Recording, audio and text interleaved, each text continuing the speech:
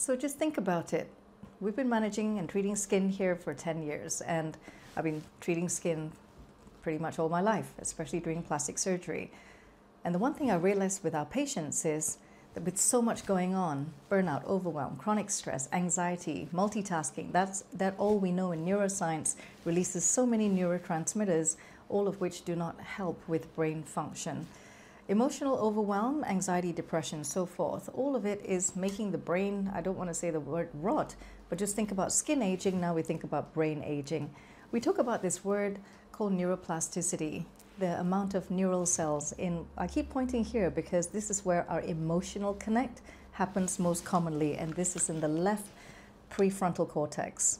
So this is the left side of the brain. This is where we feel joy, sadness, despair, grief, happiness, and all of those emotions. It happens here. So when I think about Exomind, what it does is it is stimulating neuroplasticity, increase in neural cells, increase in the neuronal connections as well. We lose that as we go through sadness, grief, despair, overwhelm, procrastination, and all of those things. And now we're able to, using Exomind, upregulate not only the number of neural cells in the left prefrontal cortex, we are also able to increase the number of neuronal connections in as little as 24.5 minutes across 6 sessions.